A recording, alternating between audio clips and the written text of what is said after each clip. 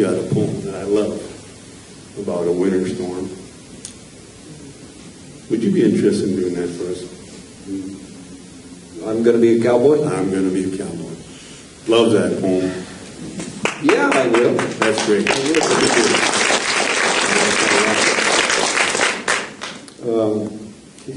I guess I'll tell you how this come about. It is not all fun and games out there on the ranch.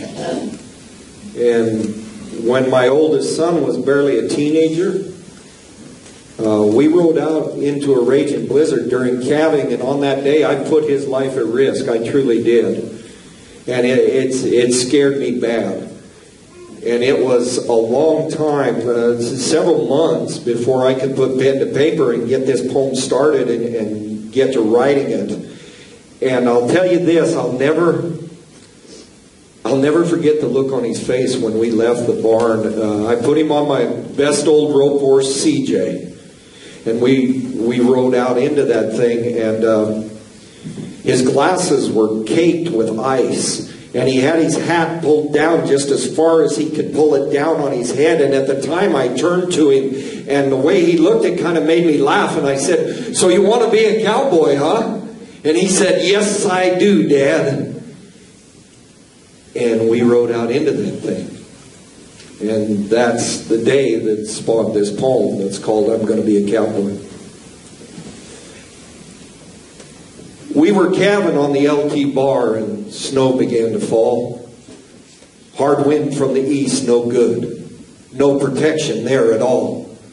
No doubt we're needing moisture, but the calves weren't looking good. I figured if we saddled up, we could hold them like we should.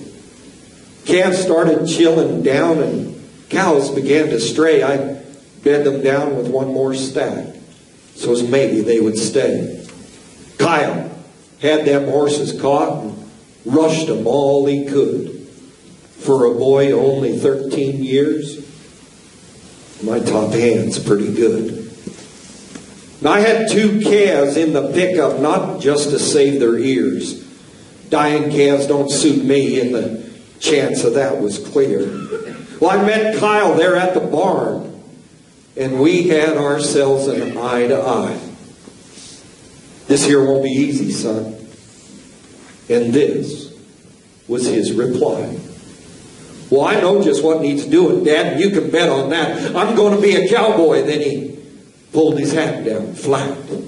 I didn't want my son at risk, but was sure that's what I'd done. We couldn't see the barn no more. I feared the storm had won. "There's 2 in the southwest corner. Can you bring them through the snow? I'll keep these from heading south, then meet you when you show." My cows settled by the trees, thank God. So I got off for just a spell. I still couldn't see him coming, because this storm was now white hell.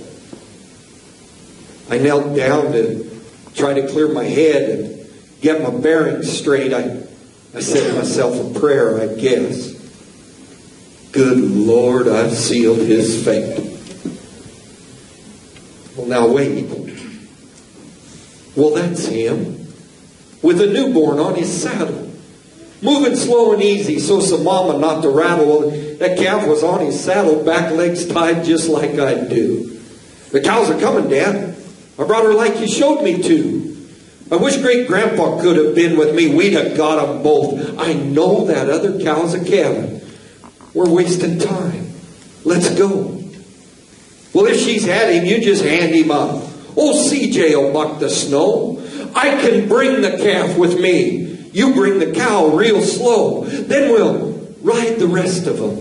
Make sure they're on the hay, because, Dad, that's what I was born to do. Grandpa did it that way." Folks, I no longer had to wonder. As we rode south, I knew my top hand was a cowboy doing what he loved to do. Yeah.